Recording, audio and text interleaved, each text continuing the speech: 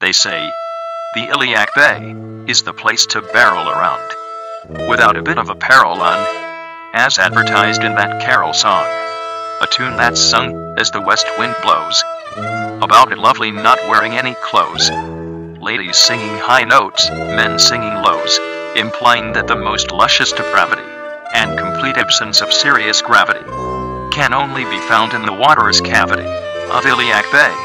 If you are the type who is more a sinner than a saint, you'll find it all in Morrowind. But the truth, my child, is that nothing more wild, that sick in ordinary fashion, kind of slightly mad passion, can be detected, if at all, in Sentinel and Daggerfall. Whatever your odd needs, feathered, scaled, or finned, you'll find it all in Morrowind. It's an invention of bards, that Bretons and Red Guards have more than some staid fun, and suffer deviant fornication, for the most of madness, not the least, the wise debauch your heads out east, where your once steely reserve is now merely tinned.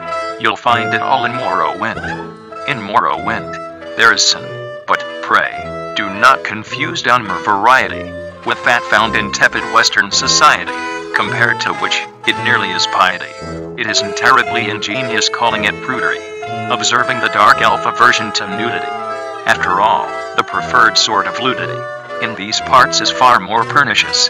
From the ashlanders to the wettest fishes, you'll find pleasure and pain quite delicious in Morrowind. If you find yourself with unkind kinship with your kin, you'll find it all in Morrowind.